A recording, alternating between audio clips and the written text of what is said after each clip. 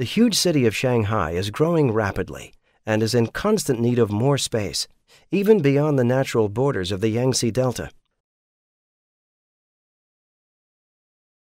The Shanghai-Changjiang Underriver Tunnel Megaproject improved the link between the Chongming and Changtze River Islands in the Yangtze Delta and the Shanghai metropolitan area, right on time for the World Expo 2010. The two 7.47-kilometer-long tunnels run beneath the Yangtze River, the longest river in China, and were excavated with the largest tunnel boring machines the world has seen so far. These Mixshields have a diameter of 15.43 meters. The greatest challenges in this project were the large 15.43 diameter cutting wheel and the adaptation of the machine technology to the geological and hydrological conditions beneath the river.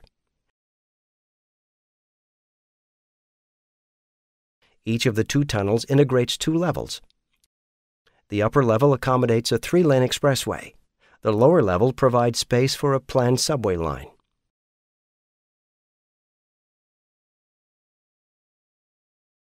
At its deepest point, the tunnel runs 65 meters below the surface.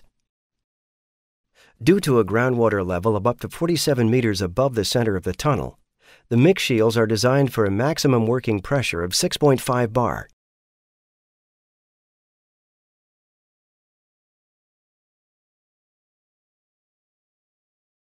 Let's take a look at the example of the world's largest Mixshield to demonstrate the principle on which Heron Connect hydroshields work. The configuration of the openings and the excavation tools on the 15.43-meter cutting wheel means it is perfectly adapted to the difficult geological conditions. The cutting wheel's 6 main spokes can be accessed from behind the shield under atmospheric conditions to allow the tools to be replaced. This makes diving operations for tool replacement obsolete.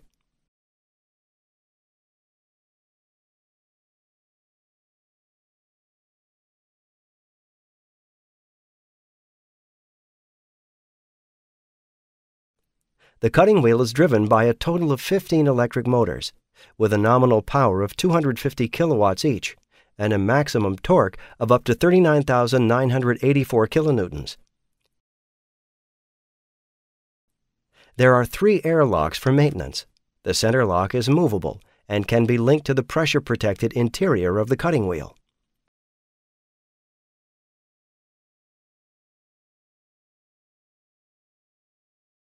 "19 triple hydraulic cylinder presses produce a maximum thrust force of 203,066 kilonewton to move the Mixshield forward. The cylinders brace themselves against the last previously installed lining ring and push the Mixshield ahead. The erector lifts the individual concrete segments and positions them precisely for installation.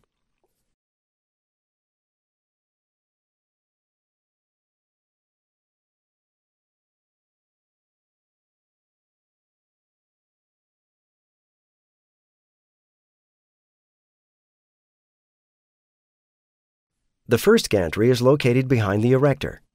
Due to the machine's large diameter, the backup system has 3 levels, so that it can accommodate the slurry pump, control cabinets, bentonite supply system, and hydraulic pumps. The segment feeder is mounted on the first gantry to transport the segments to the erector.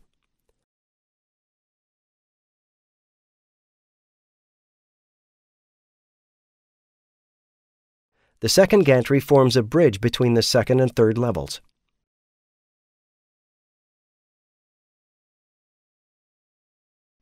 The third gantry travels on the backup rails, which are laid next to the road element, and then taken up again behind the gantry.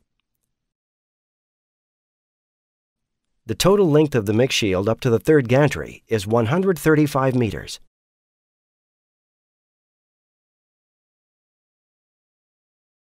The Mixshield works in 2 phases. The first phase is the installation of a lining ring. Concrete segments are supplied by the segment feeder and subsequently lifted by the erector. In the installation area, the hydraulic cylinders are temporarily retracted in order to provide enough space for the new segment. The segments are positioned with millimeter precision and secured by cylinders immediately after their installation. After that, the segments can be bolted into position.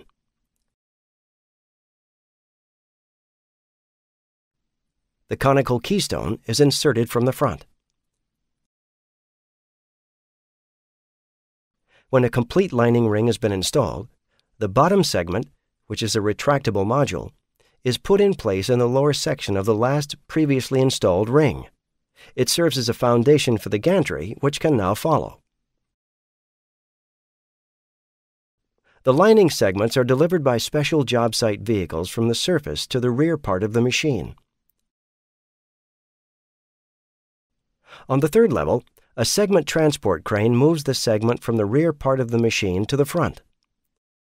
The crane is also used to transport the grout container on the first gantry.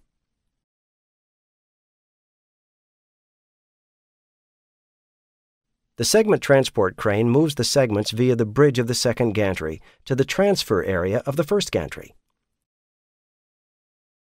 The segments are lifted and turned by the transport crane and then positioned on the segment feeder. The segment feeder moves the segments under the first gantry to the erector and into the take-up position. The excavation chamber is situated behind the cutting wheel and separated by a submerged wall from the working chamber. The excavation chamber is completely filled with bentonite, and the working chamber is approximately 2/3 filled. The two chambers are connected in the form of communicating pipes via an opening in the submerged wall. A filter cake is generated ahead of the cutting wheel by pressurizing the bentonite in the working chamber with compressed air. The soil and the groundwater pressure can reach up to 6.5 bar. Changes in the geology and consequent changes in pressure can be compensated by adjusting the pressurization.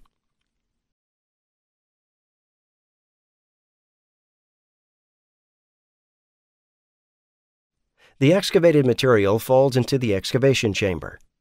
Small-sized grains are largely dissolved in the bentonite, whereas stones and debris sink to the bottom. The opening of the suction pipe is protected by a nozzle grid. Two agitators and mobile flushing nozzles guarantee smooth removal of the excavated material. The excavated material is pumped through the suction line to the separation plant at the surface. Here, the soil material is separated out and removed from the bentonite suspension, and the clean suspension is transferred back to the slurry circuit. To provide an optimum flushing process, the feed line supplies several nozzles distributed around the TBM circumference, which can be connected during peak load times. As tunneling advances, the feed and slurry pipe connection is extended. Flexible extension lines are installed on the third gantry to prevent the pipelines uncoupling after each thrust phase. Sliding shoes compensate the machine's movements. The pipe wagon is released after the final position has been reached and then returned to the starting point. The extension pipe is then installed in the generated gap. The 6 main spokes of the cutting wheel are accessible under atmospheric conditions. For tools to be replaced, the cutting wheel is halted in the maintenance position. The accessible spokes allow the maintenance staff to reach the worn tools and replace them.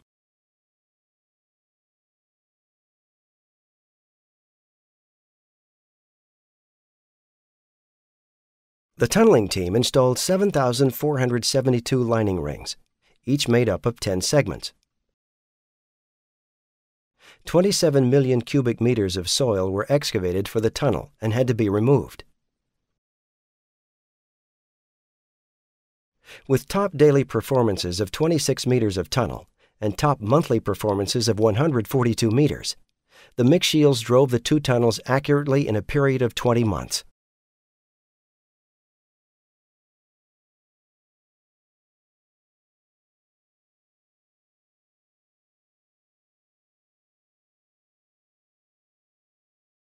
The two largest Mixshields in the world, with diameters of more than 15 meters, set new standards in tunneling. This project is an example of successful large-diameter mechanized tunneling. Mixshield technology is a convincing solution for long and deep river crossings, since it is able to cope with loose soil and high water pressure, even for large-diameter tunnels. The first breakthrough was celebrated in May 2008. The second followed in September of the same year. Finishing work on the tunnel started 1 year ahead of schedule. The two tunnels were inaugurated and opened to traffic on October 31, 2009, 9 months ahead of schedule.